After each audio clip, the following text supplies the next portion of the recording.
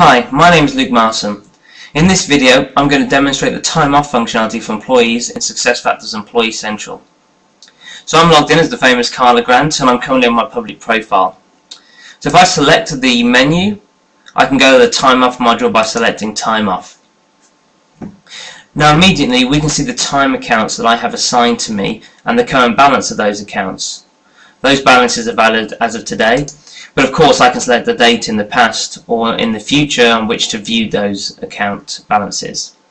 So if I get to the right hand side of the screen, we can see the button for show account details. By selecting this, I can get a more granular view of the accounts that are assigned to me.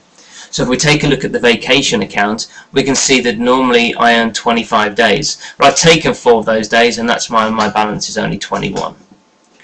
So if I close that and go to the bottom of the screen, I can see the requests for those days that I've taken off. So I've just submitted the one request for 4 days which I took earlier in the year, and that was approved by our manager, Alexander Thompson.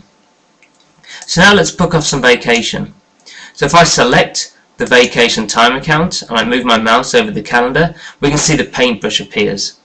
So I can literally draw the days that I want to take off. Here we can see that there's a holiday that's been configured into the system already during the setup of time off. So if I have a look below, we can see here that the system has pre-filled the details about the time type, the start date, the end date, and the number of days that I'm requesting for that. And I can put in a comment. I'm going to take Christmas vacation. And when I hit submit, I will get a message telling me that that's been saved and sent to my manager for approval.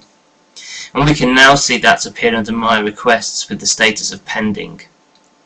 Now of course it's possible to cancel that request if I want to, or in fact I can edit it. So I can say, well actually I'd like to take a bit of a longer break. So I'm just going to drag this over these 2 days. This is updated to 11 days, and I'm going to hit submit. And again I'm going to get a message that that's been saved and has gone to my manager for approval. Now I've got some family coming down for the Thanksgiving weekend. So I want to take off an afternoon vacation, just a half day. So I'm going to select the day, 29th of November. And we can see because I selected a single day that I get a drop down under the requesting header. So here I can select half a day. And in the comments I'm just going to put afternoon vacation.